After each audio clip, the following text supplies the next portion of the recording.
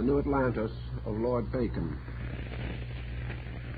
We have to place this type of thinking within some type of historical reference frame.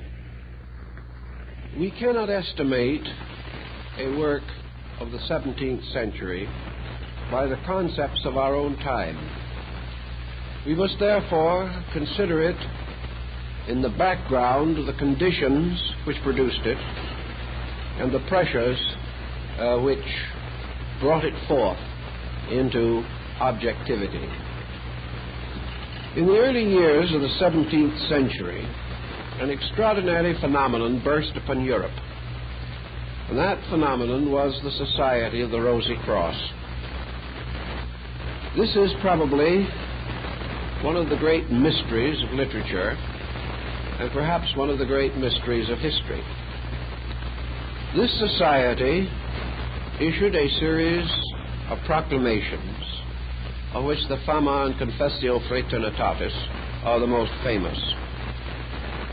These manifestos announced a reformation of Europe, a universal reformation, in fact, a major change in the thought and life of mankind.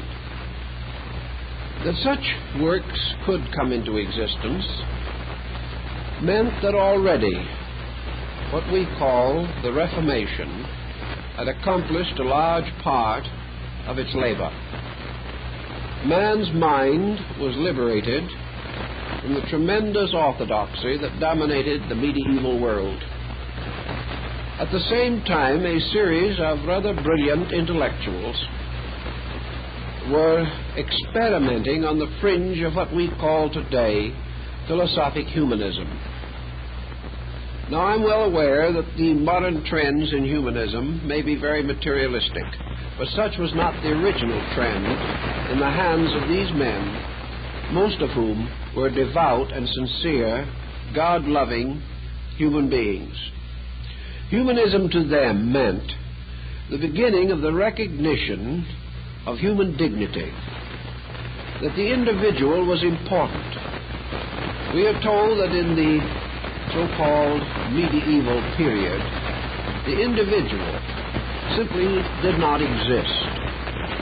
What we understand today by humanitarianism had no real equivalent in those times. Each individual, struggling for his own survival, advanced his destiny regardless of cost to other individuals. The tyranny of success was probably as severe then as it begins to appear that it is to be severe in the immediate future of our own time. Everything was sacrificed to a tremendous pressure for power. When humanism began to break through this barrier, its primary interest was in the dignity of man himself.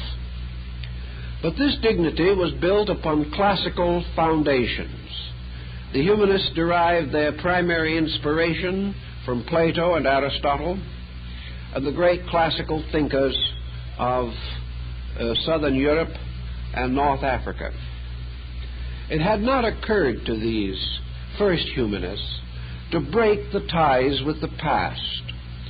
What rather they hoped to accomplish was to bring about a restoration of the best of the past, to use man's long journey as a way of introducing him into a new way of interpreting the available information and correcting the fallacies of the existing condition. There was no decided or distinct break with the past. There was rather a reinterpretation of past events. We can sense this in all of the utopian writings, for they have this one common theme, namely that regardless of how they sought to create the concept of a better commonwealth, they always traveled to some distant place, by one experience or another, being lost at sea or shipwrecked or lost in deserts or whatever the case may be. They always came in the end to a fair place that had existed for a long time. Somewhere in the distant parts of the world was the ideal community.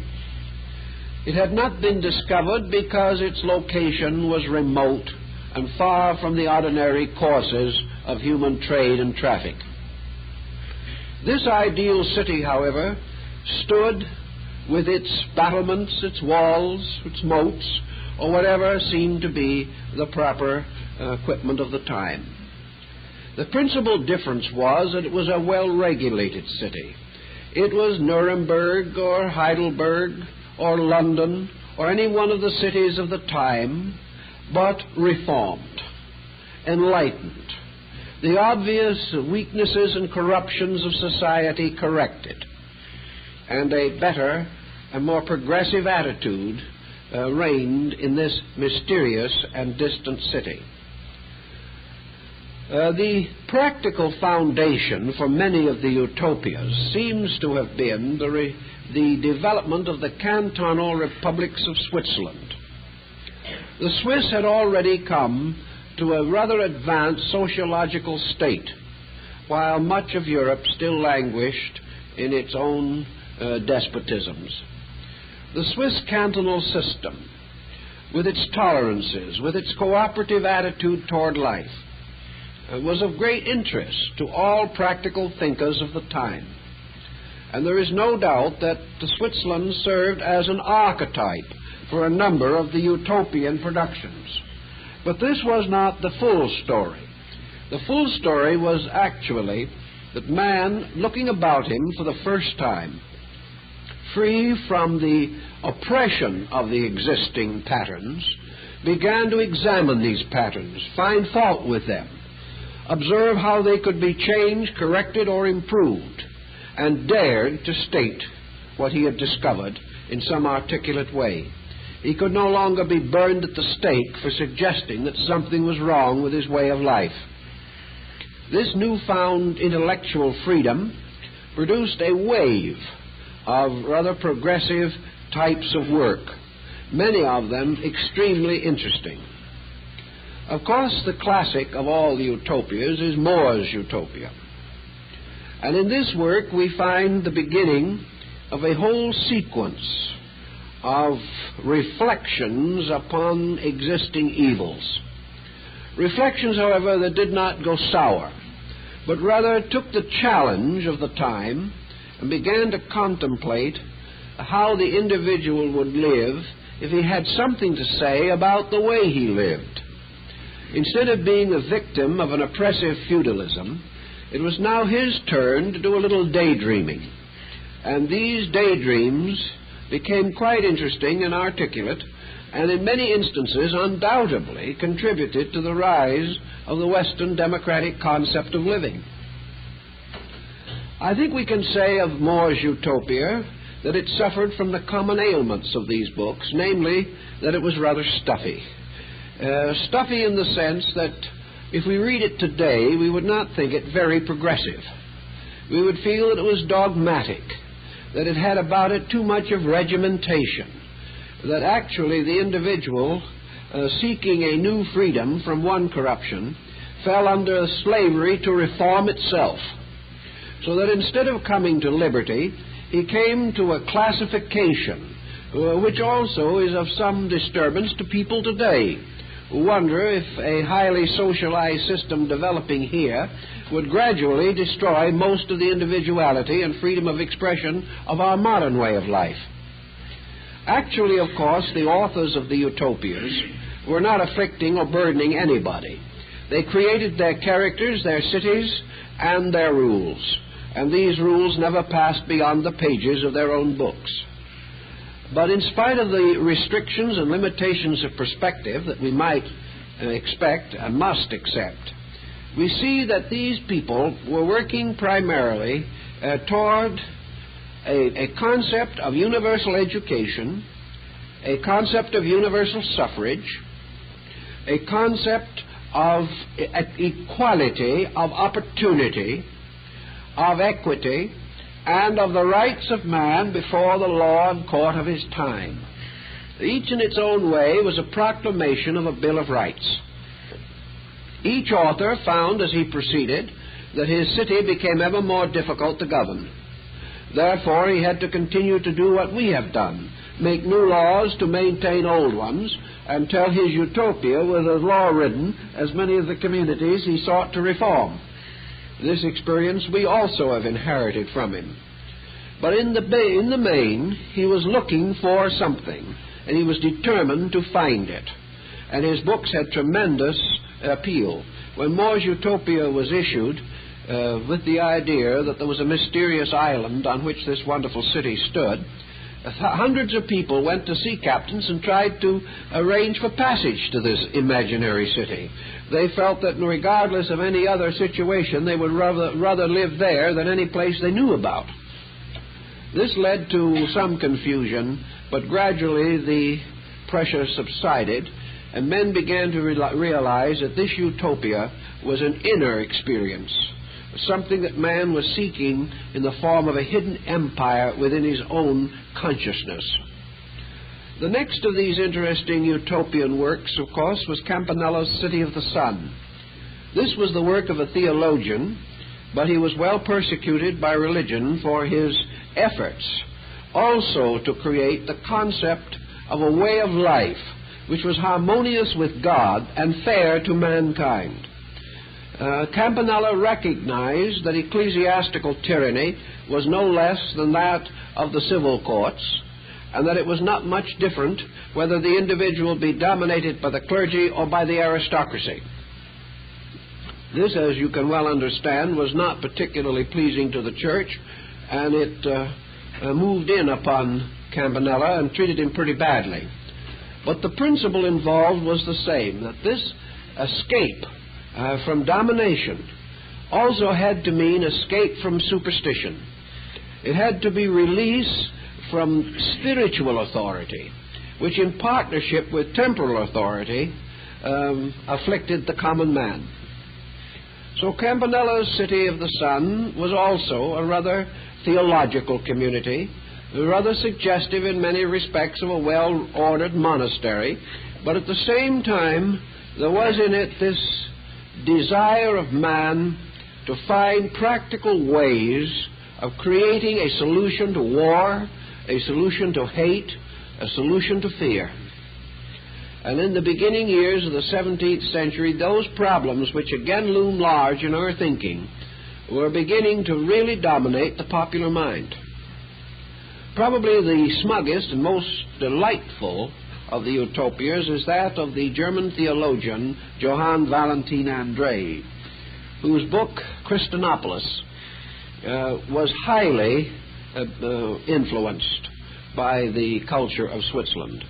Of course, André was a devout Lutheran, and he could not for a moment support the religious convictions of Calvinist Switzerland.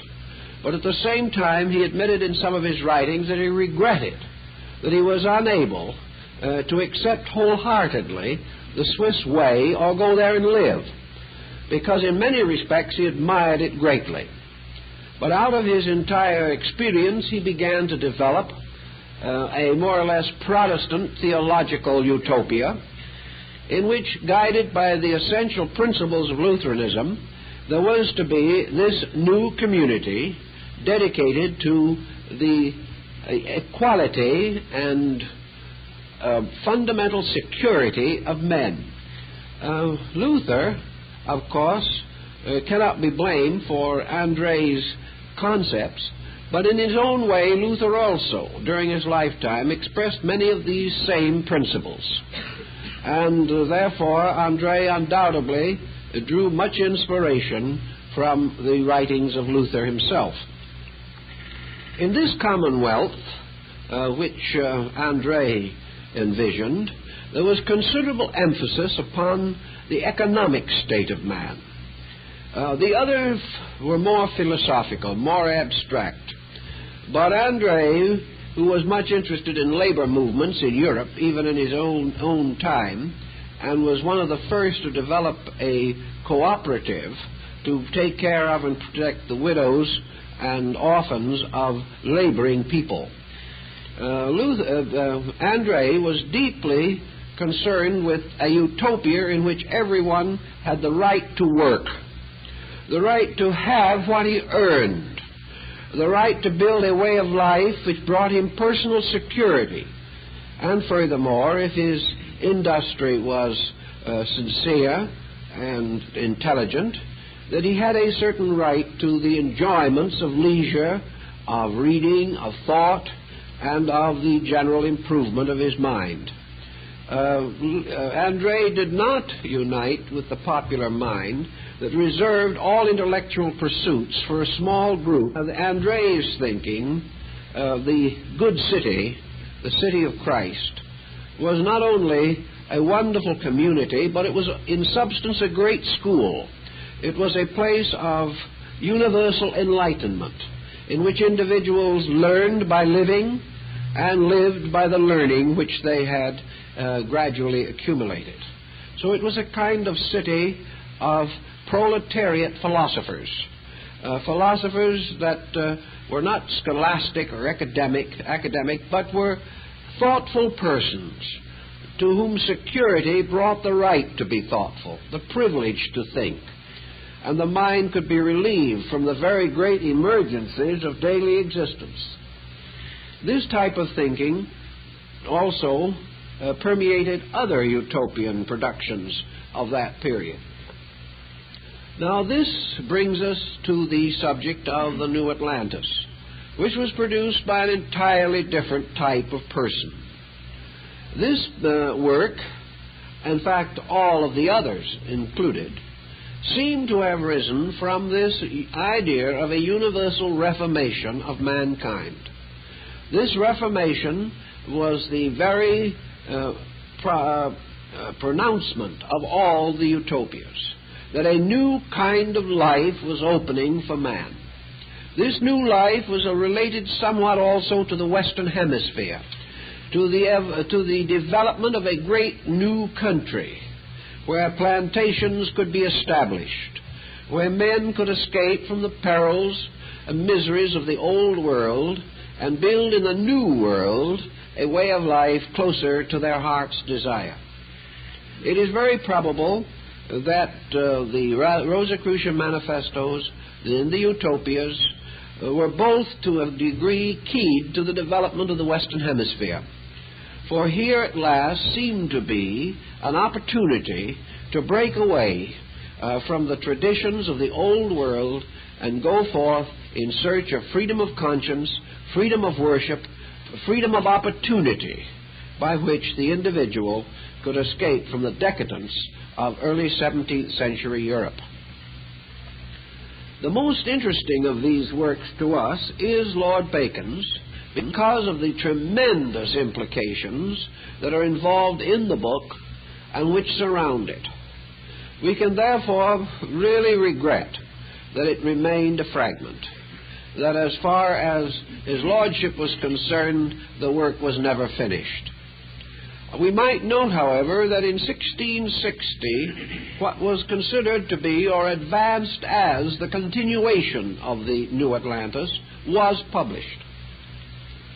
It was published under initials only, and the author of the second section or second part has never with certainty been identified. Studying it, however, there seems to be some question as to whether the second part shall be considered a legitimate extension of the original, or whether it was a fabrication of later date by some ambitious person who sought to expand the earlier account. There are two schools of thinking on this, and both sides have considerable armament, but the matter has never been actually settled. We also realize from our own thinking and studying that Lord Bacon was almost certainly deeply and closely involved in the rise of the Rosicrucian society in England. We also have reason to suspect that the society was actually founded in England, although the manifestos would attempt to move it to Germany. In addition, we remember the statements made by Burton in his Anatomy of Melancholy, a very famous nostalgic book of the period, where Burton distinctly identifies Bacon with André, the German theologian who did the Christonopolis. As a footnote to a quotation, Burton writes, Johann Valentin André, Lord Verulam. Well, of course, André was never Lord Verulam, and the relationship to Bacon is inevitable. There is also much proof and many documents to sustain the fact that Bacon and André and Campanella were in communication with each other. And it is quite possible that a good many of these utopian productions arose in a common factory of the minds, inspired by a definite purpose. And that purpose was to support and advance the universal Reformation as expounded in the Fama and Confessio Fraternitatis. In any event, the New Atlantis has been tied in many ways to the Rosicrucian problem. John Hayden, who wrote about 1660 and claimed to have a considerable knowledge of the Rosicrucians, published the New Atlantis as a Rosicrucian fable, changing only a few words and introducing the word Rosy Cross in 2 or 3 places where it is not in Bacon's original text. Now, this has caused a considerable amount of controversy also. In 1660, we must assume that the Lord Bacon's works were rather well known in England. In fact, we know that most of them have passed through several editions, and that the Royal Society, which was based upon Bacon's original concepts, was beginning to take shape and influence English thinking.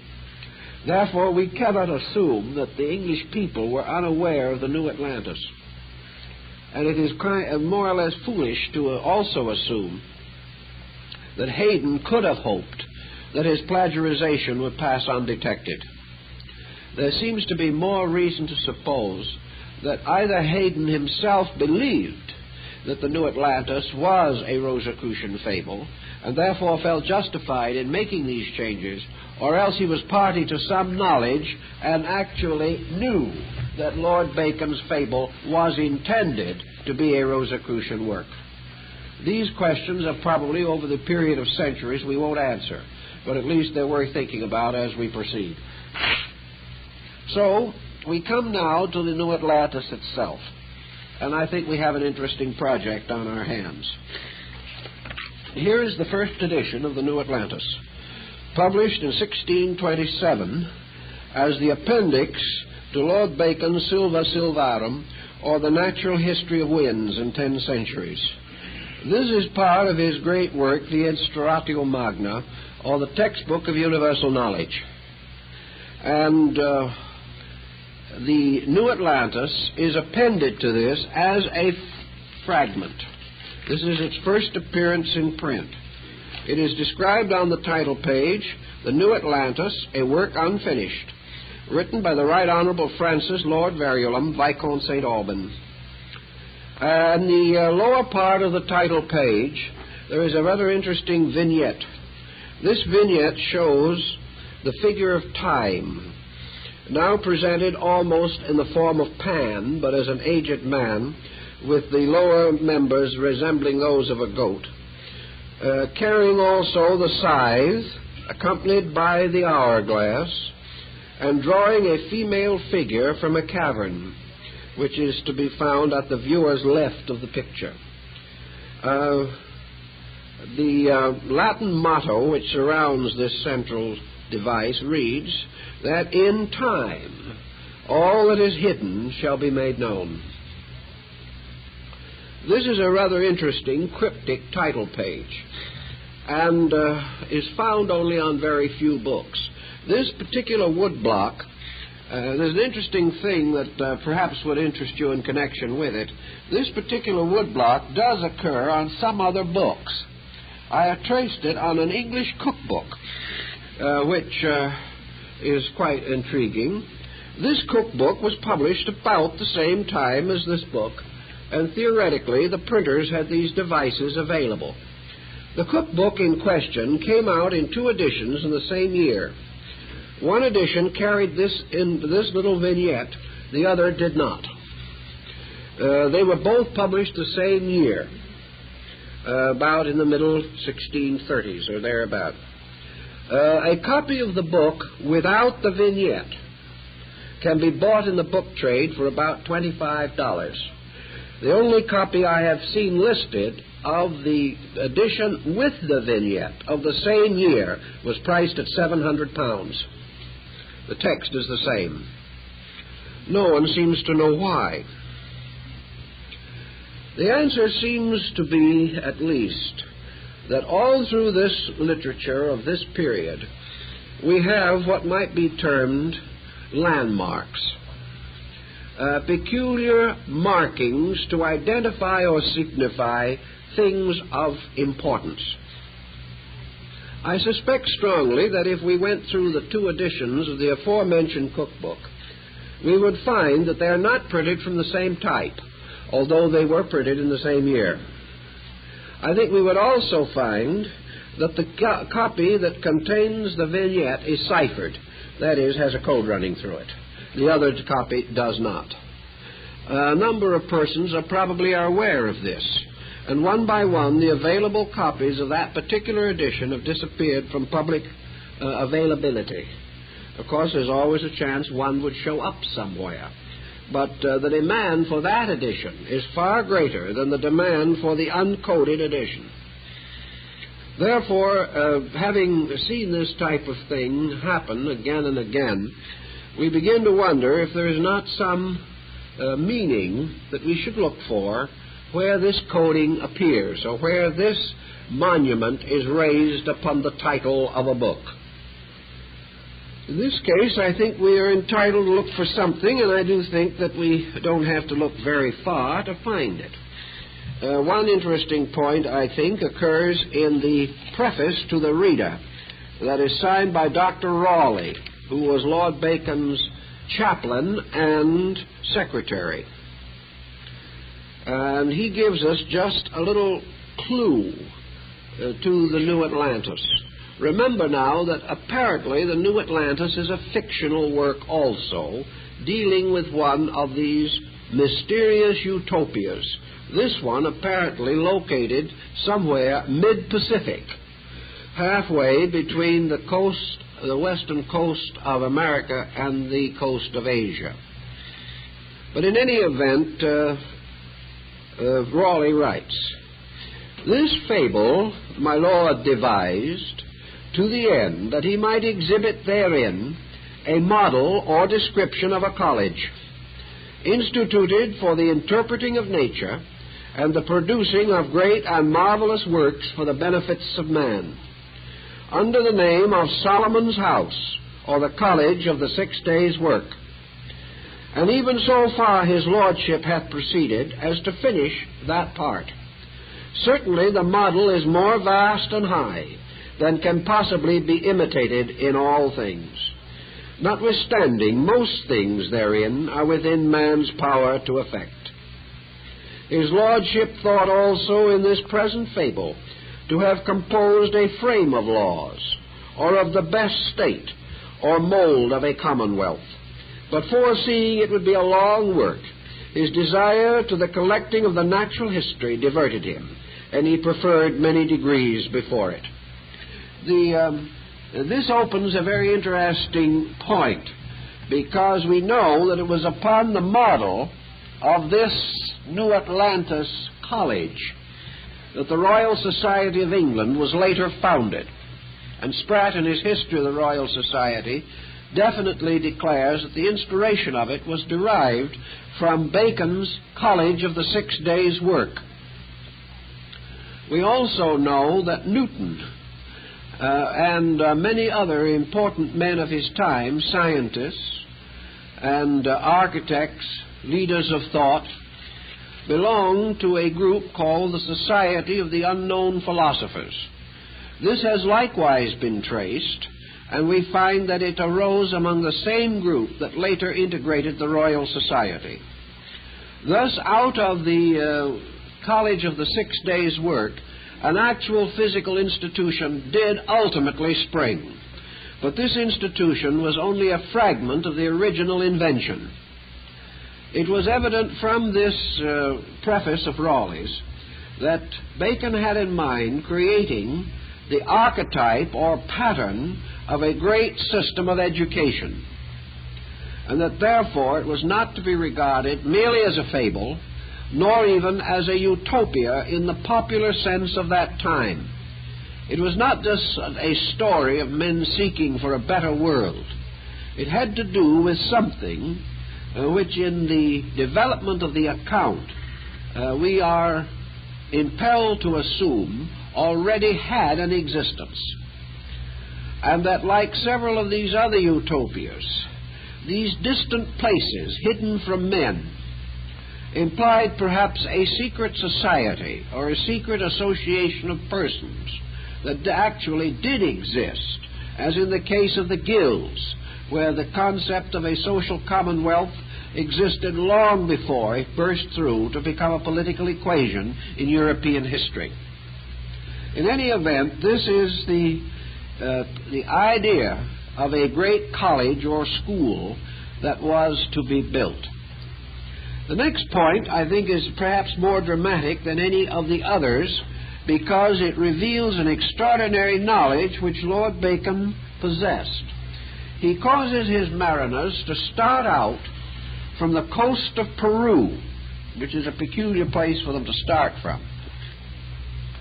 They sailed from Peru in a westerly direction, and after a time met adverse winds and were unable to proceed on their journey. They then were favored by winds from the south that drove them northward. And where or in what locality we are assumed to suppose that the discovery of this mysterious island of the wise men took place, we have no way of actually estimating. Various opinions have been advanced on this also. Perhaps this supposed area was somewhat near to what we now know as the Hawaiian Islands.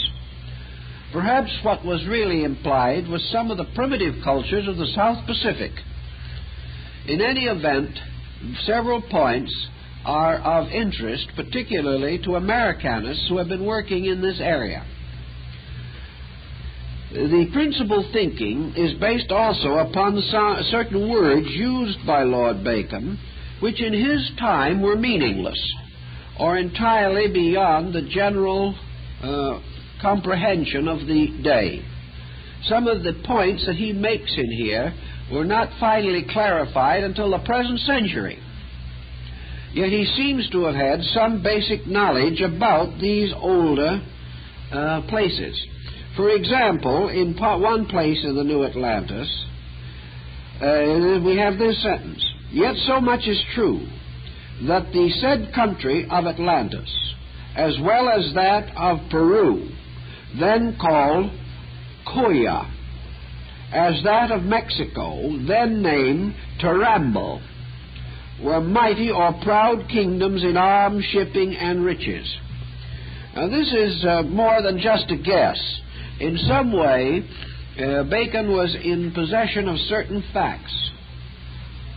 The Kolua, which is the present pronunciation of the word which Bacon calls Koya, was the name for an ancient level of classical and cultural attainment of almost prehistoric Peru. This was not known in England or anywhere else at the time of Bacon. But it is quite possible that this particular group of Koya, symbolizing a prehistoric Peruvian culture, fits into some of our modern archaeological needs in our own present-day effort to trace the antiquity of Peruvian culture. For here was one of the very great centers of ancient Western culture. Poindexter, in his study of the Inca, has also noted that in the description of one of the great personages of Solomon's house, it is described by Bacon that he wore a turban-like hat or cap, in which was placed a stalk of wheat. This stalk of wheat occurs in ancient Indian pictures of the Incas, and the great leaders of the Peruvian culture used the stalk of wheat as a scepter. Now, we don't know how Bacon might have known this. It is possible that some of these records were brought back. But he seems to be working from something more than just a fabled interest in a situation. There is some possibility, though we have never been able to pin down the facts with certainty, that Bacon was with Drake on one of his voyages to the Western world. It is also possible that Bacon, because of his extraordinary connections, was able to do something that no other European before him had attempted to do, and no one since his time had thought of doing. Namely, that Bacon was aware that a great system of culture, including mystery schools and initiation into secret orders, did exist in the Western Hemisphere prior to the advent of the colonization scheme, and also that these cultures had reached a very high degree of attainment in Peru and in Mexico. Is he telling us then, in the story of his New Atlantis, that he has actually learned that this mysterious college of the 6 days' work actually existed in the Western Hemisphere prior to the advent of the Spaniards? Was this wonderful city of Mexico, for example, which Cortes described as the most beautiful city in all the world, the Venice of the Western Hemisphere, was this city actually also a great cultural center? Did it possess some institution which could have inspired the idea of Solomon's house, and also inspired the general concept of Bacon's mysterious island of the blessed, which he called Ben Salem, or in the larger sense, the Son of Peace? This particular possibility, that Bacon was aware that an ancient cultural foundation existed here, may have an interesting bearing on our general thinking. The New Atlantis also makes another point concerning the Old Atlantis, which is important. It states in here that the Old Atlantis was not destroyed by earthquakes, as some of the Greek writers had presumed, but that it was destroyed by water, and that this water did not completely inundate the land, but it did rise to a considerable height for a time, possibly due to great tidal waves or some other catastrophe, and that this water, rising to a height of 30 or 40 feet, destroyed those living in lower areas who were unable to escape its devastating action. But some did escape and did hide themselves in higher ground, and therefore did survive the catastrophe. Bacon takes the attitude that this also occurred while the Atlanteans had sent a great fleet against the Athenian states, and that this fleet probably either destroyed during the journey or ultimately unable to return, made no effort to restore the ancient land, but were either exterminated elsewhere or absorbed into the cultures of other people. But at about the same time, Tarambo, the then ancient city of Mexico, also then led an expedition against the island of Ben Salem and threatened to exterminate the wonderful city where stood the College of the 6 days' work. This expedition also failed, not because the people of Ben Salem destroyed the invaders, but because the invaders, returning to their own land after having taken an oath not to further disturb the peace of this fabled city, were later destroyed by the wrath of God in the form of floods and other natural disasters. This concept does agree, in some part at least, with the records that we have here in the Western Hemisphere of the destruction of the continent of the islands of mud. For in the Aztec and Maya chronicles of the destruction of the ancient land, the same idea as Bacon himself gives us is developed, namely that these mudlands sank or were brought so low that they could no longer sustain habitation, that these low areas were turned into great bogs of mud, and that in this disaster numerous persons perished, but that others were saved and did escape to other areas where they built a new world. Bacon seems to imply that what we call the American Indians are survivors of this deluge, and that is the reason why the country was so sparsely populated, because these peoples were only remnants of an older people that had perished a long time ago. And Bacon also suggests something that the modern anthropologist is very suspicious of, namely that the so-called North American Indian culture on this hemisphere was probably not much more than 1,000 years older than the advent of the Spaniards and other colonists. All this fits together. You can make something of it or not as you please, but it fits together to show that the author was working with a much more serious intent than might generally be supposed. It is in this work also that Bacon uses the significant line, "the new Atlantis, which is America." And therefore he uses the whole concept in his writing to suggest that the American continent received the survivors of the ancient Atlantean deluge, that part of this continent itself was involved in that destruction, and that gradually a process of the extending and expanding of a new culture here was underway when the colonists arrived. And we have a number of works that seem to sustain this thinking, because at least one Americanist has taken the attitude that if the colonists had been another 100 years getting here, they could never have taken the continent. There was a tremendous rising of culture in all three divisions of America, North, Central, and South. And this culture, had it grown somewhat stronger, would have reached empire and dominion in its own right. Therefore, perhaps it was a rising culture, restoring itself from an older and previous destruction. It has always been among esotericists a habit to refer to the American Indian as an Atlantean, and this would actually support Bacon's position, although our thinking was unknown in his day. With all this, however, I think we have to be very careful that we do not become too much involved in the geological implications of the story, unless we want to stay there for a while and work with it, because certainly there is possibility in this direction.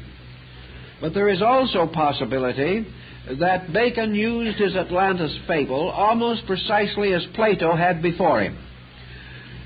Plato, of course, in his preparation of the Atlantis account, also ends in the middle of a sentence. His concept of the Atlantis is also a work unfinished, just as Lord Bacon's was. And there may be intent or reason for this. It may be, in truth, that the stories both deal with an unfinished product that only time can finish, as only time can place the capstone on the mysterious pyramid on the United States seal. In any event, there are several possibilities in the Atlantic fable. The one thing that we know is that psychologically, the past, or that which has gone before in the life of an individual or in the collective folk consciousness of a people, is gradually submerged by present events. Therefore, psychologically, the vast tradition of a people retires from a conscious objectivity to a subconscious subjectivity. Little by little, we build over the surface of the past until this past seems to retire into an obscurity and darkness. Yet periodically and under certain pressureful circumstances, this past bursts through out of its own subjective darkness and has a distinct and definite bearing upon our present way of life. Some have held that Plato, under the fable of the lost Atlantis, described the fall of man, or the fall or destruction of the golden age, which preceded the present experience of mankind. He could only mean by this the fall of man from a state of spiritual luminance into a state of material obscuration. That perhaps this fall of man is therefore the descent of the human being into the material world and the creation of a physical material dilemma in which his ancient spiritually awakened state is no longer remembered by him. As the child coming into birth loses any and all memory of a pre-existence, so man, gradually descending into materiality, loses likewise all record of any previous conscious experience. This in turn leads gradually to the fall of human consciousness into the darkness of material embodiment. That the lost Atlantis, therefore, is the lost golden age, the lost better world that preceded the state we know. This brings us to a very interesting problem that has never also been well settled, and that is why history, from the beginning, from all the history that we know, is always the history of the decline of peoples. Everything we pick up, every history that we read, is the history of something falling apart over great periods of time. When did Egypt rise? What history do we have of the magnificent ascendancy of Egypt? The first time Egypt comes to us, we find it already strewn with monuments to the heroic dead. Little by little, as Egypt's history unfolds, Egypt falls apart until finally it disappears as a powerful nation. What do we know of the history of the rise of China? What do we know of the great classical Chinese civilization that must have long preceded Confucius and Lao Tzu? Nothing. We only pick up China misgoverned and badly managed, exploited and corrupted, and gradually falling apart under a succession of selfish or inadequate rulers. One dynasty after another, and in their arts the same. Where is the great art of China? The great art of China is prehistoric. The great art of China belongs to the dynasty of the Shan, and we have very little of it. This was the great classic period of somewhere between 400 or 500 and 12 or 1400 BC. Then we come down a little later, and we have pretty good art in the Han Dynasty. Then we get some fairly good things, but not quite so good, in the dynasty of the Wei. These dynasties early in the Christian centuries. Then comes a fine diffusion of art, but not quite so good, in the Tang Dynasty. The Tang Dynasty moves inevitably into the Sung, and things are getting worse artistically every minute. Finally, it collapses into the Ming Dynasty when art falls apart. So that today, art of 100 years ago in China is for the most part totally uninspired. And art of 3,000 years ago is the highest in China. Why? Why do these things always fall apart? If we go to Greece, we have no knowledge of the true culture of Greece except a few fragments. These fragments we know so little about that it was perfectly possible to fabricate a whole group of Etruscan antiquities and deceive the best curators in the museums of the world. That these ancient fabrications, based upon fragments, were far better than anything produced in the classical period. Babylonian culture went to sleep almost before history began, as far as we are concerned. And we know that when the Spaniards reached the coast of Central America, the Indians living there had already forgotten the builders of the great monument cities that dot that area. All these things belong to some other time that was sometime good, but little by little fell apart. What is the history of Europe but the history of a great continent falling apart, ethically, culturally, morally, and spiritually? Until today, we are truly at a very low ebb in all European consideration. If we want to look for anything that is interesting or important in Europe, we must go back to the Druids, to Stonehenge, to the monuments of Karnak in Brittany. We have to go back to the ancient Nordic mysteries, the Scythian invasions, the Phoenician merchants. There was where Europe was. It is true that culturally Europe was greater 500 years ago in some respects than it is today. But it was not too much even then.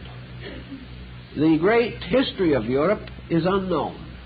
Back in the very dawn of things, there must have been and was great universities like Bibractus, where the Druid colleges were, and where men were measuring accurately the motions of the stars, while most what we call Europe was still in a hopelessly primitive state. Where were the beginnings of these things? Where were the great rises of empires? Where were the magnificent foundations of culture? Who taught the Egyptians their great philosophies? We don't know. Where did Orpheus come from? We don't know. Where did the great rites of Babylonia come from? We can only guess. What came before India? What before Persia? No one knows. Yet practically every institution that we know is born fully developed and matured, like Athena from the head of Zeus. These things do not quite fit together and make sense, but we are faced with them. And the psychological possibility seems to be that there was, at the beginning of things, some kind of a tremendous dynamic. That this dynamic gradually, over a vast period of time, sank and is now utterly immersed under the surface of the dissonant cultural fragments that we today call civilization. There are even traces of a world language now forgotten. There are evidences of world art. There is a great deal of proof of world navigation thousands of years ago. What was it all about? How did it happen? When did it happen? And why was all of this slowly and inevitably broken down? Until while we have a certain scientific achievement today, we have built our modern civilization not upon a magnificent monument, but upon a classic ruin. This is perhaps in some way related to the psychology of Atlantis. The psychology that somewhere there was the positive side of this thing we call culture. Whether we wish to assume that Atlantis was a place, or that we wish to assume that Atlantis was a state of consciousness, perhaps the thing we are seeking for, this rise of life, was never a physical thing at all. Perhaps this rise of life took place within man himself. Perhaps civilization rose in man and fell in the world which man fashioned. Perhaps the human being himself was the great reservoir of culture. It may well be, therefore, that this mysterious older time was a time in which man's consciousness was more free from the obsessions which now afflict it, and that man, growing, unfolding in the light of truth, achieved a great level of reason, and then reason prompting him to a series of material achievements. Gradually, this reason was buried or drowned in the objective civilization which man attempted to build. Man shifted from the idea of evolution as unfoldment to the idea of evolution as amassment. And in this, his whole pattern of existence began to fall apart. So it's possible that this rise of empires was hidden inside or within the conscious unfoldment of collective humanity, even as the fall of empires is manifested outwardly in the institutions which man has fashioned. Certainly at some time we got off on the wrong foot, and we've never been able to get back. But prior to that, perhaps we were on the right foot. And perhaps in this case, our great problem was that we were building great persons, unfolding great principles within ourselves by natural means. And somewhere along the line, this unfolding intelligence took the bit in its teeth and turned upon its own source, attempting to apply itself to the conquest of other things rather than to the continual unfoldment of its own nature. Such a psychological situation, did it arise in a person, would result in the same composite confusion that we seem to find traced in the civilization of our world. In any event, it's something that perhaps we will find of interest if we consider it. We know that Lord Bacon was primarily an educator. We know that he attempted a complete restoration of the learning of the world. And we also know that in his entire concept he was moved by highly humanitarian motives. Bacon was undoubtedly of the opinion, from his writings, that we already possessed all that was necessary to establish an enduring culture. That what we had to do, therefore, was to take what we knew and use it. It did not occur to him that we were in the presence of a great emergency in which the knowledge that we possess would be inadequate. I think also in the Instro Ratio Magna, particularly in that part which is called the Scala Intellectus, or the ladder of the mind, Bacon points out that there is no need for an emergency. That emergency thinking arises from breaking the proper sequence of mental development.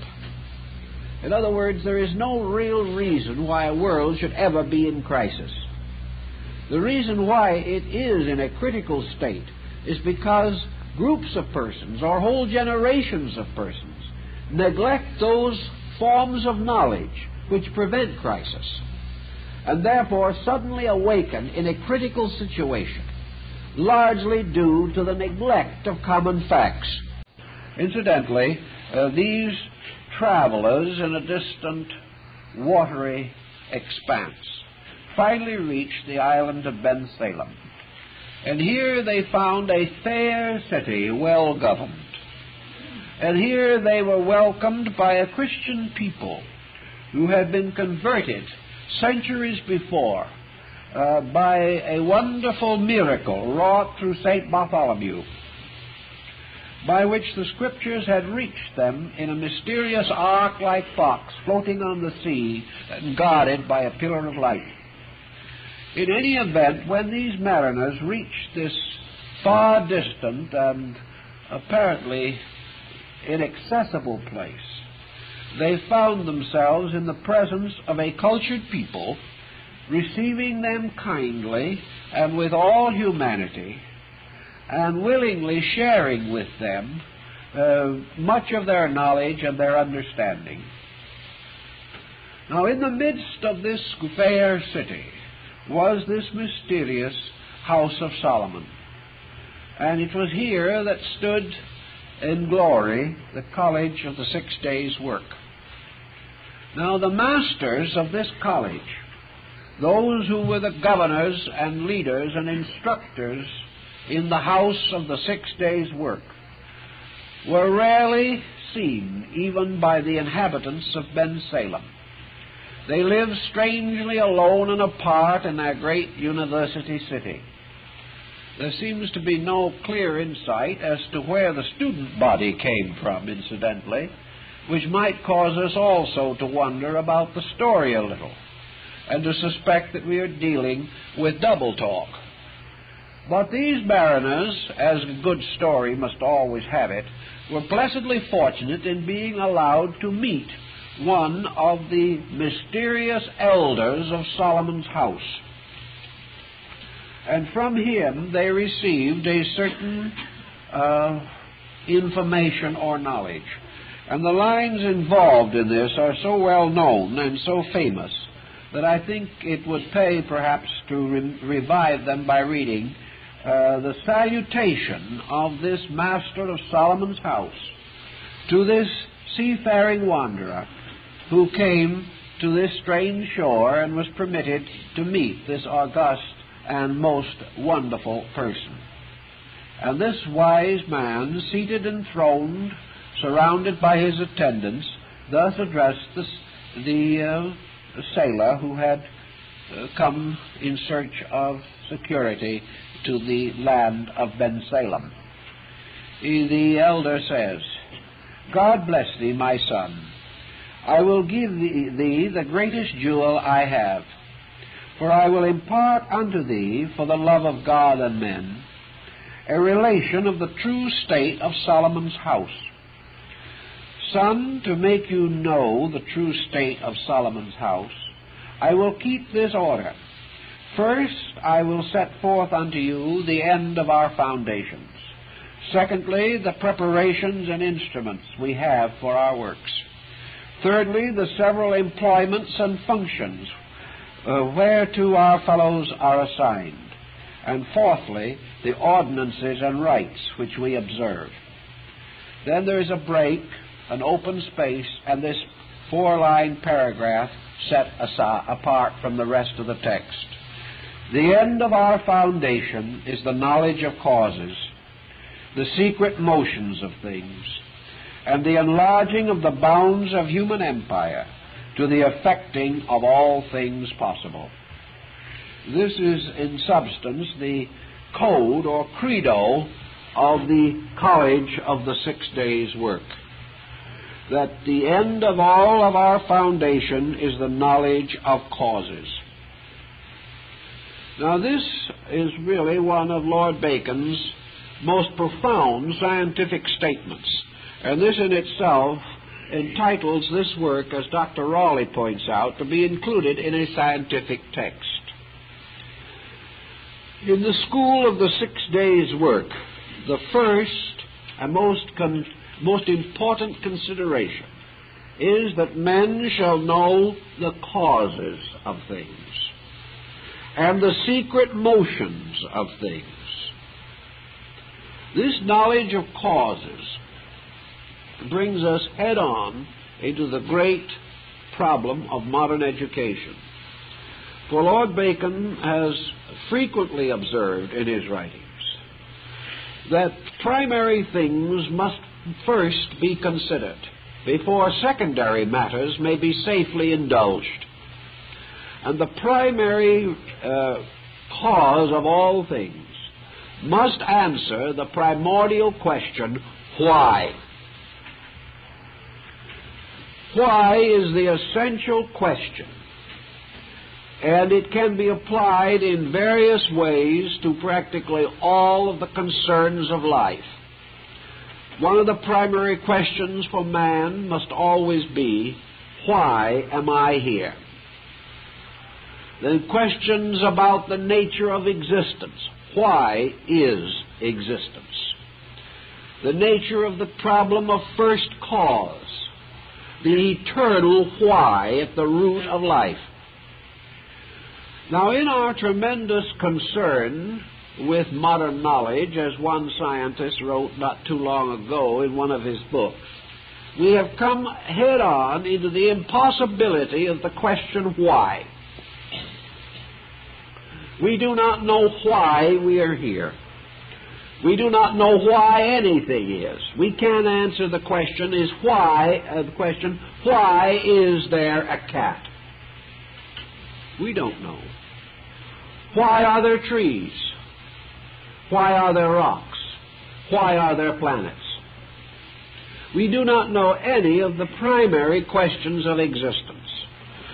The knowledge of causes, therefore, must be the knowledge of the primary reason for things, the primary reason for our own living, the primary reason for the fact that we can think, that we can feel, that we have sensory perceptions. Why can I see? Why can I hear? Now, these questions, unfortunately and tragically enough, are the questions most commonly asked by a 7-year-old, sometimes a 6-year-old if they are precocious. But by the time they are 12 years old, these children are taught not to ask these questions, because nobody has any good answers.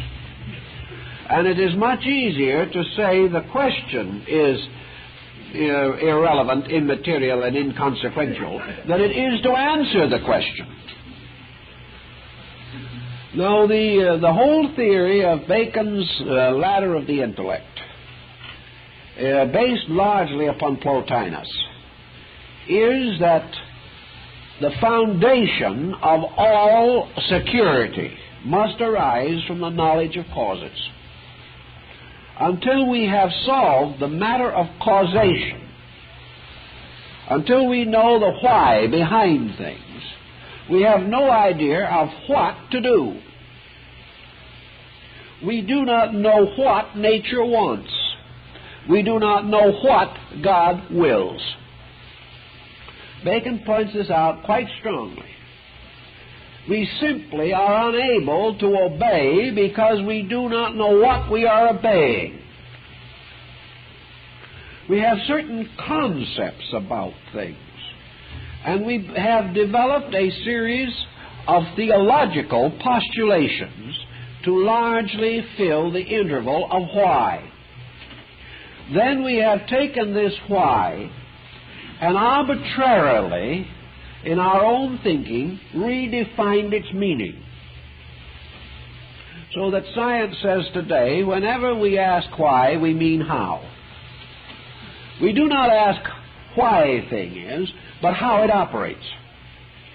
If you want a definition of electricity, you will not find out what it is, you will find out how it operates. And you will also find that most things are named from their functions and not from their substances.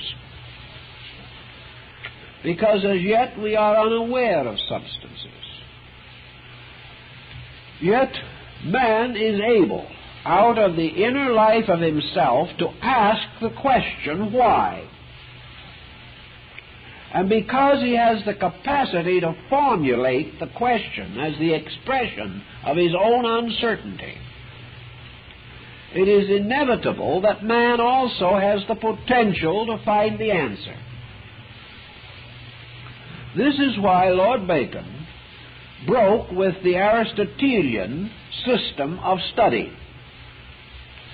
He believed decidedly and definitely that we could no longer build a way of life upon a series of arbitrary formulas, regardless of how enlightened, noble, and really beautiful these formulas may be. We cannot answer a question with a definition. We cannot answer why by going into a long and rambling discourse on what other people have thought about why. To Bacon, therefore, the problem of the great university had to do with the correction of the direction of our effort. That instead of first attempting to swallow the entire world of knowledge at a single gulp, the problem that confronts us is to discover the nature of causes, to head into this rather than away from it. Instead of regarding the problem of causation as a taboo area, or a place where only madmen and mystics dare reside, we have to begin to think of the directing of the faculties of man to the discovery of why. or of the nature of causes. Now it is obvious, as Lord Bacon also points out, that we have certain instruments whereby it is conceivable that we might be able to find the answers to why. These instruments include tradition, which is the best that we have learned from the past; observation, which is the living and immediate contemplation of the fact; and experimentation, which is the effort to reproduce universal processes under the disciplined, controlled methods of laboratory technique. But altogether, the direction of this effort must be not from the self out into the world of phenomena, so that that individual who memorizes the most definitions is the most learned. Our problem is to look into the cause, and it is obvious that we have only one possible instrument for the investigation of causes, and that is ourselves. In some way, we must turn the direction of our inquiry. We must turn it from the accumulation of external facts and the extension of external usages to the discovery of the essential fact, namely, what the nature of cause itself requires or demands of any process. For what we are doing now is following lines of effect, but we have not demonstrated the validity of cause. We have not found the basic reason for life, the basic reason for our own existence, nor have we found the underlying truth principles upon which science, philosophy, and religion should be built. So the College of the 6 Days' work is based, of course, upon the idea of the 6 creative days in which God fashioned all things. And this is brought down to a microcosm, or to the power of man himself. And in the beginning, God said, "Let there be light." This is the beginning of our problem. And also in the very early part, God divided the heavens from the earth, the heavens being the abodes of causes, the earth being the area of effects. And He placed certain powers in the heavens and certain powers in the earth. And man has advanced continuously regarding the lower hemisphere. He has explored the earth and continues to explore it. And under the heading of earth, we mean not only the planet, but the entire material diffusion of galaxies in which we exist. But heaven, as the nature of causes, the internal, the root of ourselves, remains unexplored. So Bacon would have us revise our entire thinking and seek first this root. And having discovered this, we are then in a condition and a position to advance all other forms of knowledge. For becoming aware of the universal purpose, we then have enlightened reason and incentive to advance that purpose. Whereas now, each person, considering differently the meaning of this basic purpose, each proceeds in his own way, in conflict with others, and there is no common agreement even as to the simplest of the spiritual values of life. But this is the beginning of his foundation, and it is also the purpose toward which all knowledge must lead. For as surely as this is the beginning, so, as he says, it is the end. For the end of all knowledge is not the increase of empire, but finally is the full knowledge of the causes of those things which we have previously examined. So that in any direction that we turn, cause becomes the great consideration. We must discover the nature of the basic principle in which we exist, and which exists in and through us. For until we have discovered this basic principle, we cannot advance any other form of knowledge adequately. Now, from this point on, Lord Bacon then goes into a detailed description of the scientific achievements of the island of Ben Salem. And for his time, I think his findings are most extraordinary. For he declares that in this great college, we have to face an entire system of life based upon continual research into the natures of things, to discover their reasons and their purposes, and also how these reasons and these purposes can be directed to the security and improvement of man, so that in the end man shall attain all good things that are possible to man. And Lord Bacon goes into a very detailed description of situations that are quite within our present thinking, but certainly did not belong to his day, especially when we consider that he is applying them to the Western Hemisphere. He tells us, for example, that there are in this great house of the 7 days' work, the house of Solomon, the wise king, schools or divisions set up for the study of all special and difficult subjects, that there are tunnels that have been dug into the earth so that man can understand the nature of things beneath him and behind him and below him in all of the walks of nature and of life. And there are towers raised to the sky for the contemplation of the stars and the measuring of winds and currents in the air. There are all kinds of laboratories for experimenting with medicines, with dyes, with all kinds of contrivances and machines. There are houses of inventions, where the most skillful of men labor to perfect all manner of device by which the common good shall be advanced. All these things are parts of the natural and proper labor of Solomon's house. And in the mysterious appendix work, which I mentioned as being published about 1660, there is long ahead of any development that we know of bearing upon it, a discovery or description of a method of transmitting messages by telegraphy.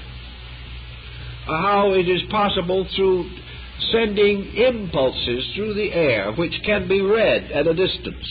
Messages can be communicated because these impulses are of different lengths.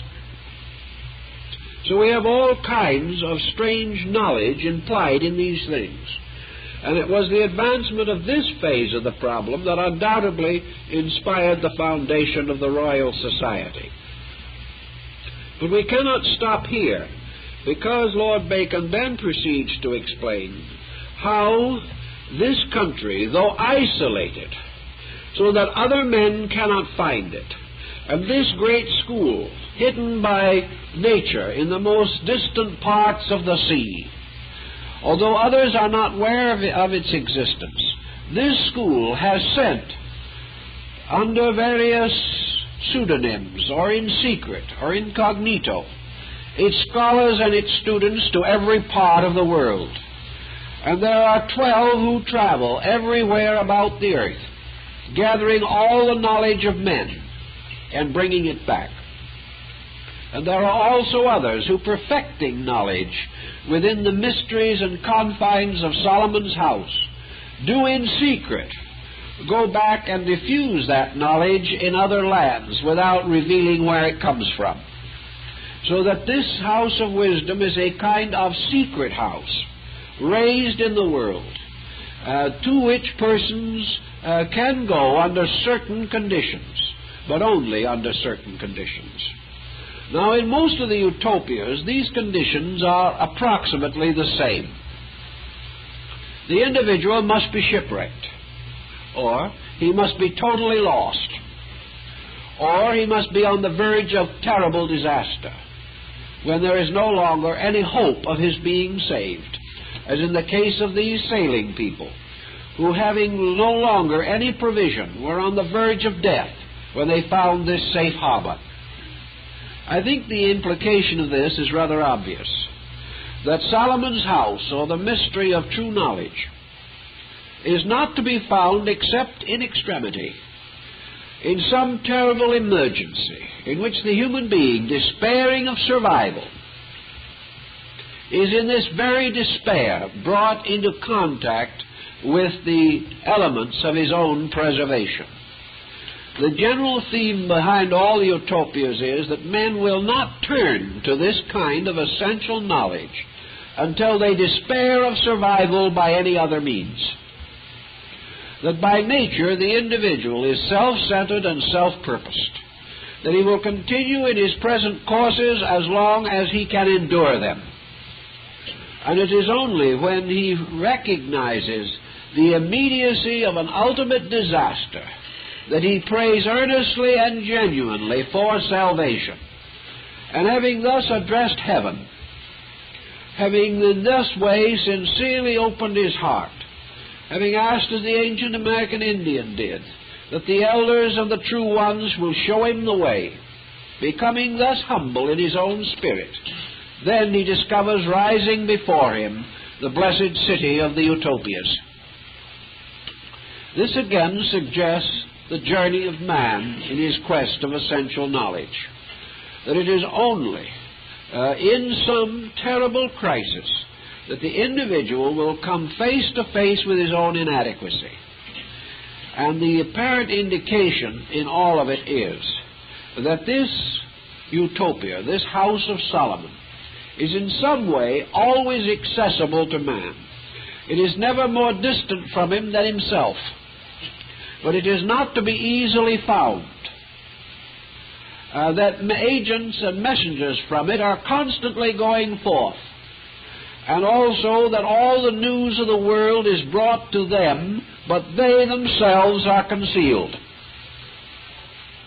In a certain sense, all the news of the world is brought to each one of us by our own sensory perceptions, and from the sensory perceptions pass inward to something within ourselves which is likewise concealed, and the nature of which we do not fully understand. If it is true that the human body is the living temple, it is also quite possible that man himself is this living college of the 6 days' work. That while this man is forever receiving insight, sending forth his messengers in search of knowledge everywhere, that these messengers travel, so to say, in secret, and are not generally known by the nations to which they come, but they bring back all knowledge. But the school itself, which is to use this knowledge, which is to gradually bring it together into this great mystery of causation, to solve the mystery of causes, this school is unseen, connected to the world perhaps only by this bridge of sensory perception. Consequently, we have the feeling, perhaps, that in prayer, in destitution, in great emergency, under tremendous difficulty, men suddenly ceasing to be worldly wise, turning from this peculiar course that has always led civilization to destruction, becoming humble, becoming receptive to light from within, are then enabled to make use of this great wisdom that lies within us. Actually, inside of man, the 7 days of creation exist. Within each one of us are the rounds and racial cycles which have preceded us. Man is the product himself of the 7 great creative cycles. And within his own nature, he has a record of all that has gone before, within himself is the living history of his world. Within his own subconscious is the living experience of his own eternity. Somewhere submerged in him is the lost world of the past. We try desperately to restore civilization from rocks and ruins. Actually, this civilization is a subconscious part of our own natures. We were Babylonia. We were Egypt. We were the glories of Greece and Rome. We were all that has preceded us in history. But between us and our ability to grasp this implication lies this difficult wall of our own materialism. While man is convinced that he had no existence prior to his present life and will have no existence subsequent to it, he is locked within a small cycle of immediate events. This in itself will destroy his relationship to the past and future. It makes it impossible for him to justify the one thing that is necessary, and that is the exploration of his own psychic potential. If man can dig far enough and deeply enough into himself, he will stand face to face with the total living universe.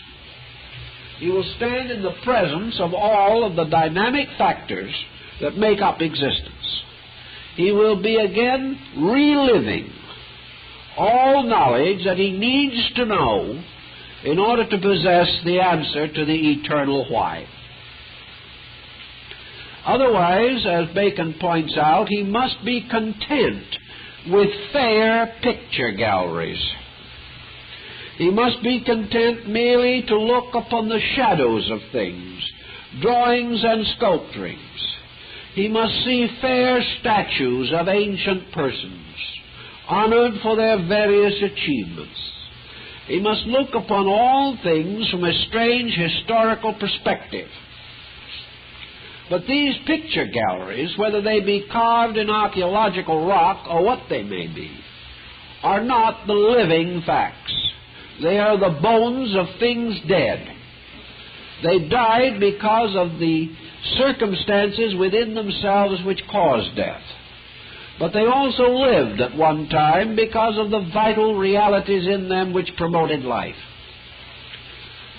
In order to solve the mystery of life, we must work with life and not with death.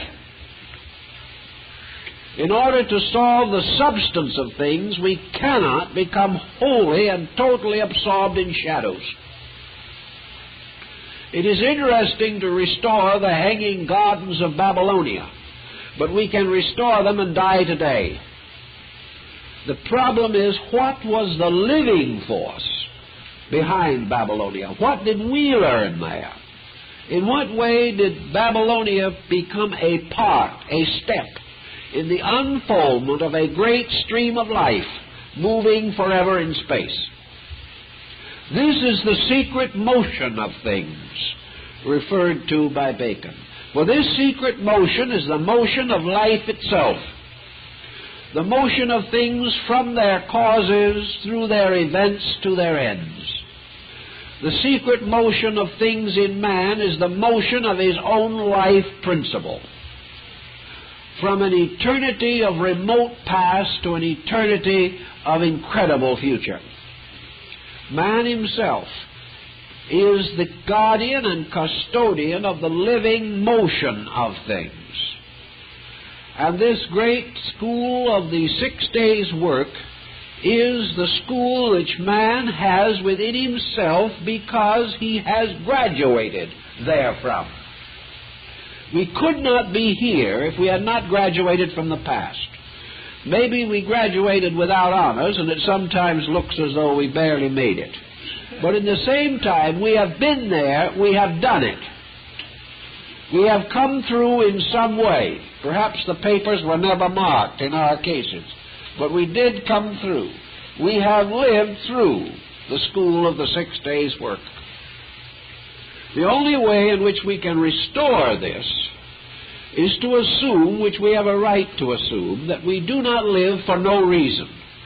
We do not live simply because of an accidental or fortuitous condition of existence. We have experienced what we have experienced because we needed it. And yet, in some mysterious way, everything that we have learned has been blocked out. Now, the reason why it was blocked out seems to be that it was because we would be unable to carry the full weight of this previous knowledge and at the same time have integration to go forward. It is perhaps true that for the average person, the weight of the past would be too heavy a burden upon his consciousness, that he could not survive. Yet in nature, it is not necessary that this entire itemized statement be forwarded. It is not necessary that we be confronted with each separate episode of perhaps a long and delinquent career. What is important to us is that out of the totals that are brought forward, out of the balance sheet of things, we shall come into some definite, basic comprehension of value, of reason, of purpose. That we shall sense our relationship to a living world rather than to an academic formula. Some way education must pick this up.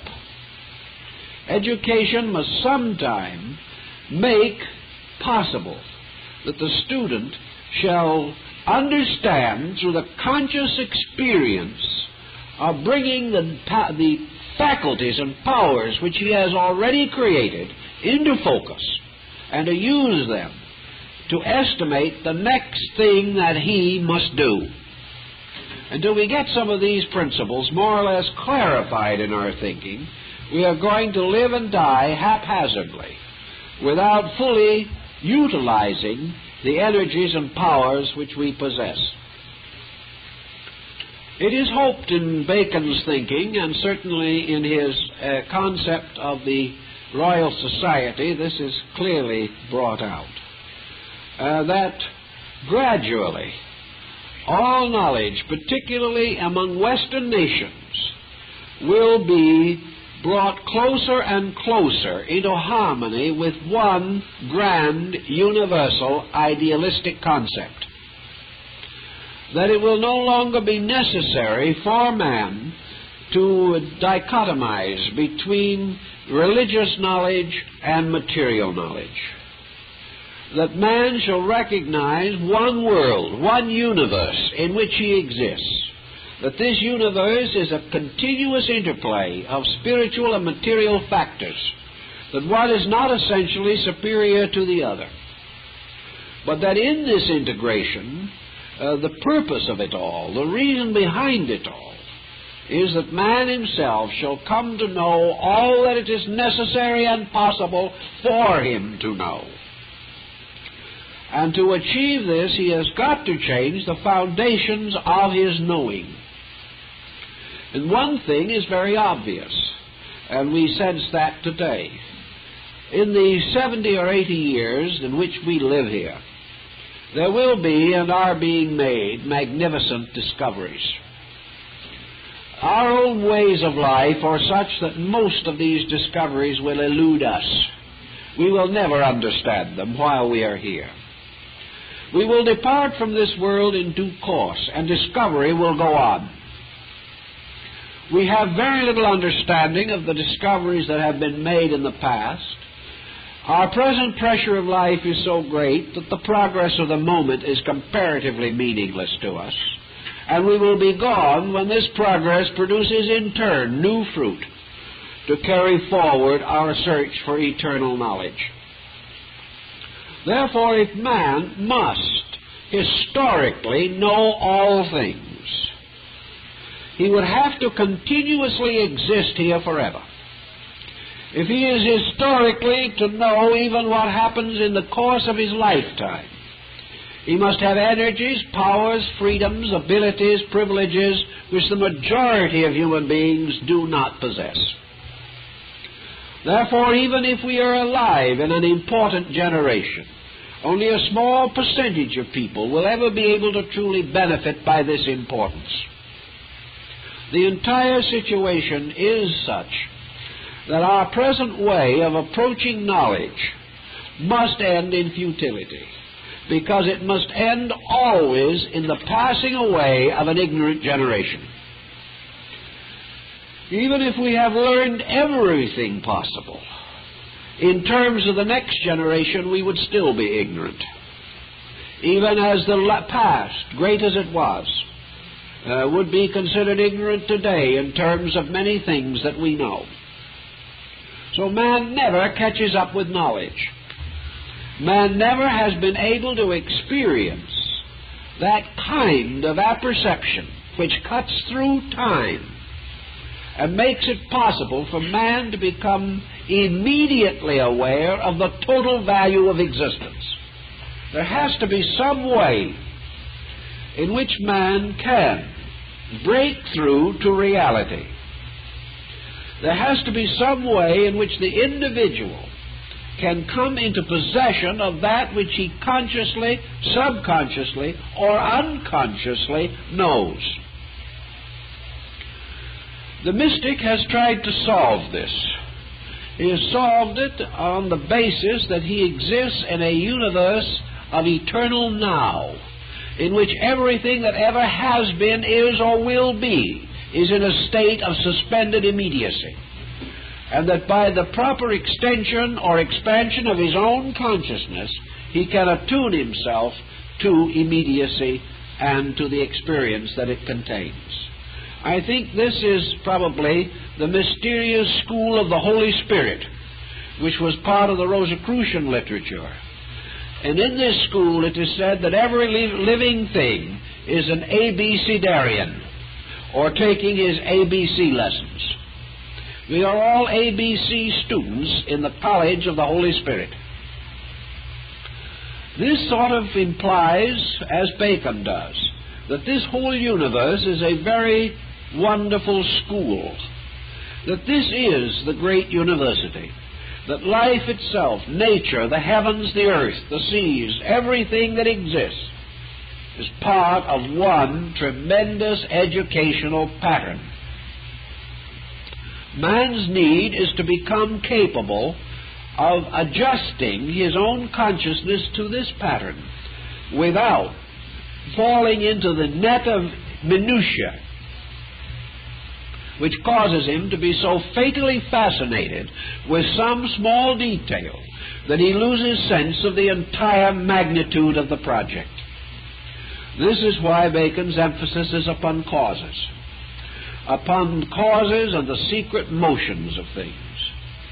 Because our true knowledge is not to be gained in this endless questing of minutiae, but in our sudden awareness of the essential purpose of the whole thing.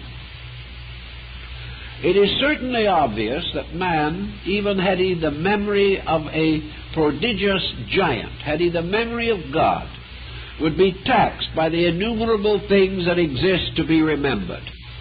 And in this generation, the amount of knowledge to be remembered is being doubled every 10 or 15 years. No faculty of man can contain all of this information. But this information is not essential knowledge, because this information does not solve or complete the nature of man. The essential knowledge is that man shall become a completely enlightened creature, that man himself shall become self-sustaining in space, that he shall have conscious association with the larger universe around him, shall recognize his citizenship in space, and shall no longer be a lonely traveler shipwrecked on a desert island. That he shall no longer be this lost wanderer hunting for a utopia. For the whole world is in itself his college, his school. But he, in order to understand this and make it a vital fact, man must learn how to study. He must learn what to study. He must recognize the difference between eternal truth and those facts which are interesting but not solutional. We have gone off again on the deep end of non-solutional fact. We can have all these facts and die miserably. We can continue to build these facts, pyramiding them upon one another, and still have another war with the most devastating consequences.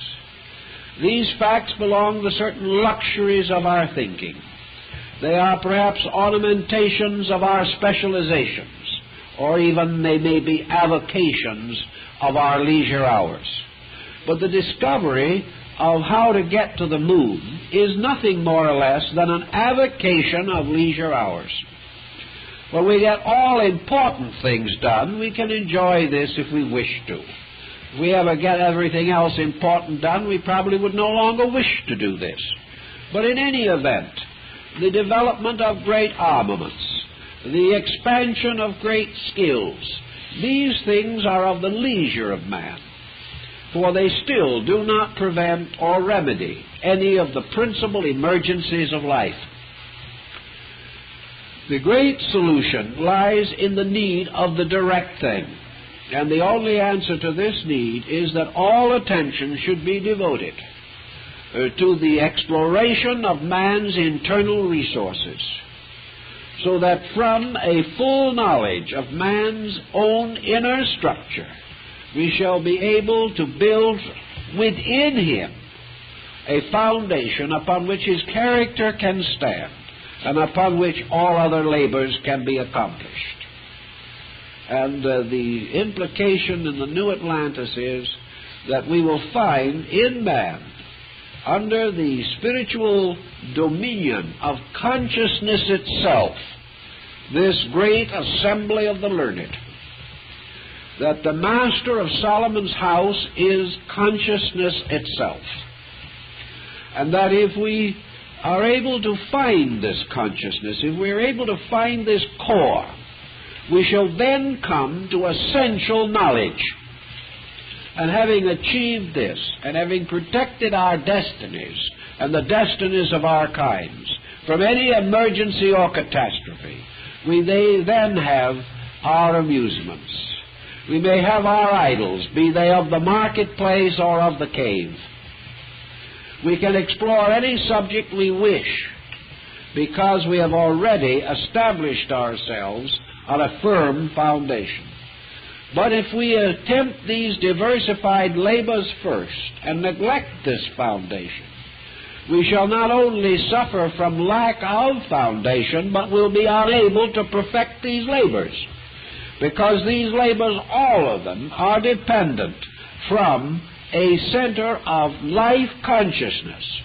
And until this consciousness is free to operate, no essential question that we ask can ever receive its complete answer.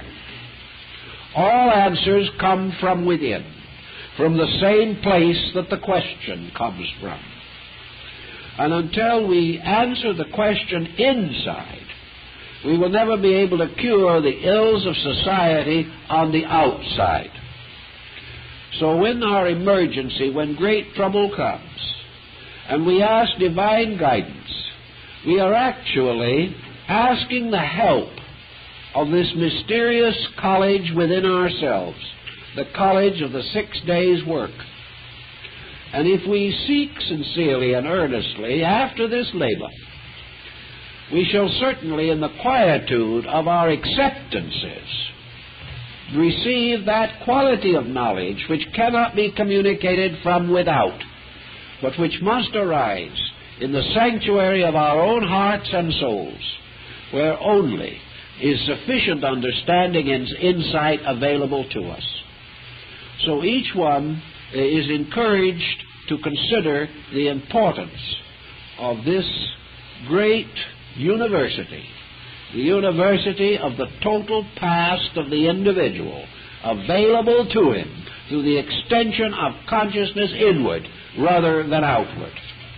And I think that more or less this is the larger story beneath and behind practically all of the great utopian works. Well, don't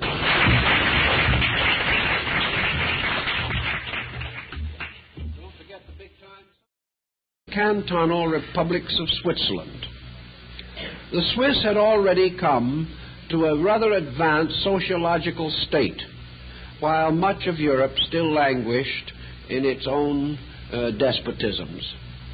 The Swiss cantonal system, with its tolerances, with its cooperative attitude toward life, was of great interest to all practical thinkers of the time. And there is no doubt that Switzerland served as an archetype for a number of the utopian productions. But this was not the full story. The full story was actually that man, looking about him for the first time, free from the oppression of the existing patterns, began to examine these patterns, find fault with them, observe how they could be changed, corrected, or improved, and dared to state what he had discovered in some articulate way. He could no longer be burned at the stake for suggesting that something was wrong with his way of life.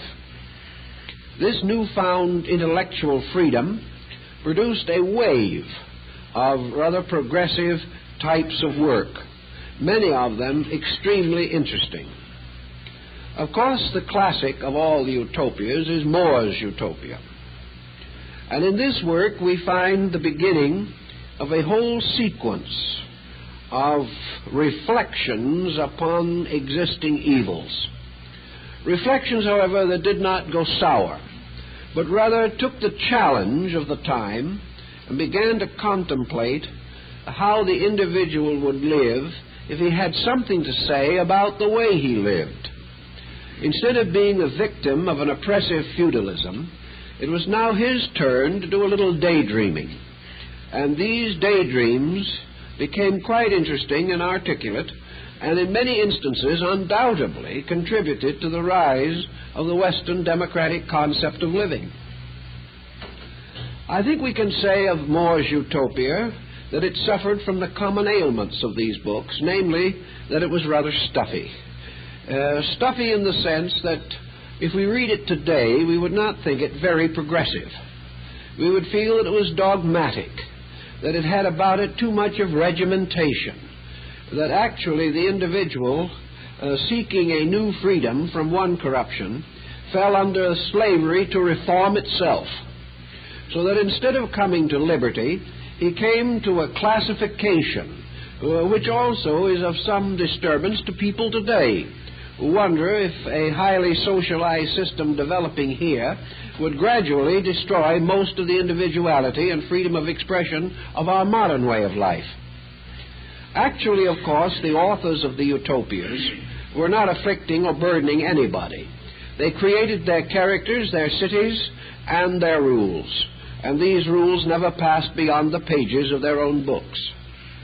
But in spite of the restrictions and limitations of perspective that we might expect and must accept, we see that these people were working primarily toward a concept of universal education, a concept of universal suffrage, a concept of equality, of opportunity, of equity, and of the rights of man before the law and court of his time. Each in its own way was a proclamation of a Bill of Rights. Each author found as he proceeded that his city became ever more difficult to govern.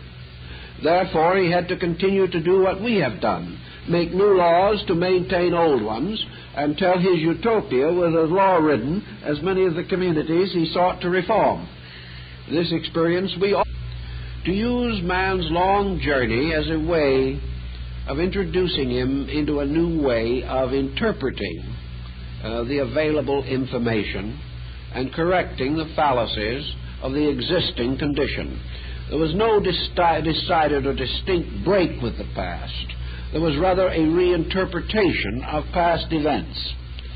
We can sense this in all of the utopian writings, for they have this one common theme, namely that regardless of how they sought to create the concept of a better commonwealth, they always traveled to some distant place by one experience or another, being lost at sea or shipwrecked or lost in deserts or whatever the case may be.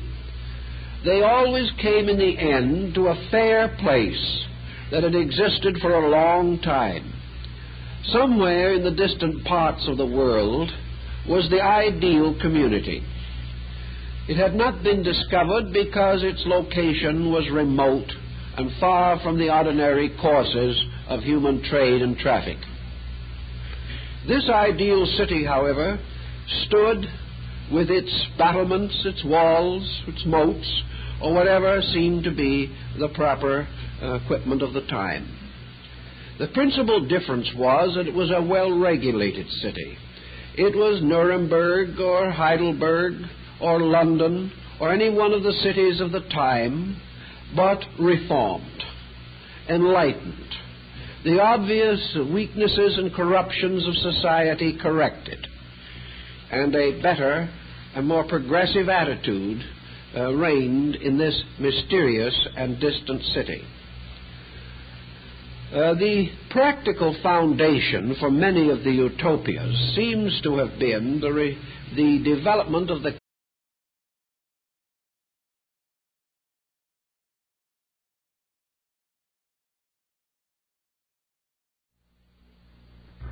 New Atlantis of Lord Bacon. We have to place this type of thinking within some type of historical reference frame. We cannot estimate a work of the 17th century by the concepts of our own time. We must therefore consider it in the background of the conditions which produced it and the pressures which brought it forth into objectivity. In the early years of the 17th century, an extraordinary phenomenon burst upon Europe, and that phenomenon was the Society of the Rosy Cross. This is probably one of the great mysteries of literature, and perhaps one of the great mysteries of history. This society issued a series of proclamations, of which the Fama and Confessio Fraternitatis are the most famous. These manifestos announced a reformation of Europe, a universal reformation, in fact, a major change in the thought and life of mankind. That such works could come into existence meant that already what we call the Reformation had accomplished a large part of its labor. Man's mind was liberated from the tremendous orthodoxy that dominated the medieval world. At the same time, a series of rather brilliant intellectuals were experimenting on the fringe of what we call today philosophic humanism. Now, I'm well aware that the modern trends in humanism may be very materialistic, but such was not the original trend in the hands of these men, most of whom were devout and sincere, God-loving human beings. Humanism to them meant the beginning of the recognition of human dignity, that the individual was important. We are told that in the so-called medieval period, the individual simply did not exist. What we understand today by humanitarianism had no real equivalent in those times. Each individual, struggling for his own survival, advanced his destiny regardless of cost to other individuals. The tyranny of success was probably as severe then as it begins to appear that it is to be severe in the immediate future of our own time. Everything was sacrificed to a tremendous pressure for power. When humanism began to break through this barrier, its primary interest was in the dignity of man himself. But this dignity was built upon classical foundations. The humanists derived their primary inspiration from Plato and Aristotle and the great classical thinkers of Southern Europe and North Africa. It had not occurred to these first humanists to break the ties with the past. What rather they hoped to accomplish was to bring about a restoration of the best of the past.